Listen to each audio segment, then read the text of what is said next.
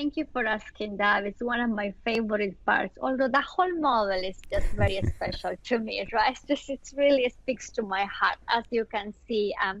When we think about commitment, one of the misconceptions has been that it's all about just do it, like the Nike ad, right? Just do it, just face it, right? Just get it over, right? Right. Just hold the spider. Just get in the elevator. Just hold the snake. Right. Whatever it is. That's right.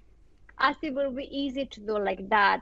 So within acceptance and commitment therapy, within the model, and at least in the way that I practice it, is that I invite people to make this choice with intention and paying attention what they really want to be doing because it matters to them.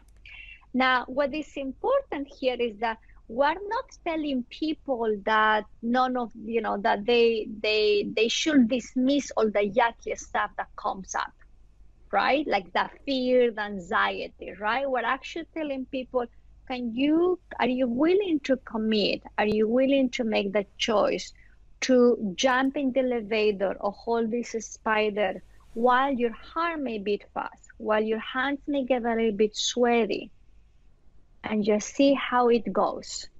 So we're not, inviting people to dream about this perfect moment, right? Because far is far from that, right? But we're inviting people to commit to sit with this yucky stuff and do what is important with them with curiosity, with flexibility, because we also cannot secure outcomes, right? I cannot tell people if you hold the spider 15 times, it's going to be amazing. You will love it. I don't know. I don't have a clue, right? Right. Right. But I cannot tell people you won't feel anxious at all. Some people may not. I do not know.